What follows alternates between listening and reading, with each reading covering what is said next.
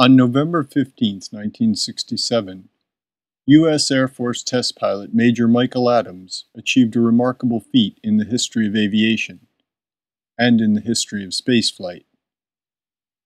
Flying an experimental rocket-powered airplane known as the X-15, Adams traveled to an altitude that brought him to the very edge of space.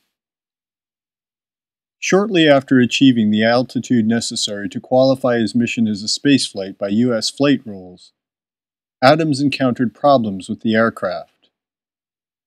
The X-15 spun out of control and began to break into pieces as it sped back to Earth. Adams was killed in the accident. His death served as testimony of the dangers inherent in the effort to reach outer space, and as a testament to the extraordinary valor of the test pilot.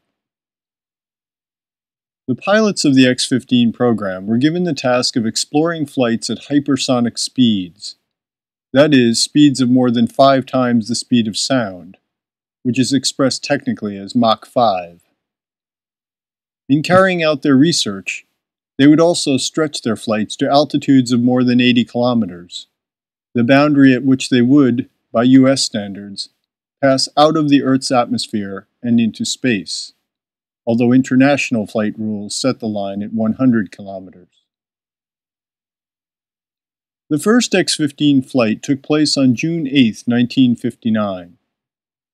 Over the course of 9 years, until the 199th and final flight on October 24, 1968, the pilots of the X-15 program would gather invaluable data about the dynamics of hypersonic flight, which would shape the future course of the U.S. space program into the space shuttle era. In doing so, they would also achieve feats of speed and altitude that seem even more remarkable when considered in the context of their time. In his X-15 flight of July 17, 1962, Robert White reached an altitude of 95,940 meters, qualifying by U.S. standards as a spaceflight, and making White just the 7th person to fly in space. 1 year later, on July 19, 1963, Joe Walker piloted an X-15 to an altitude of just over 106,000 meters, satisfying both the U.S. and international concepts of what constitutes a flight into outer space.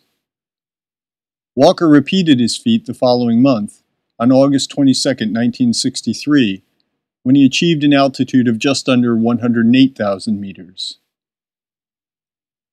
In addition to Walker, White, and Adams, 5 other X-15 pilots flew the rocket-powered craft to altitudes that qualified as spaceflights by U.S. rules.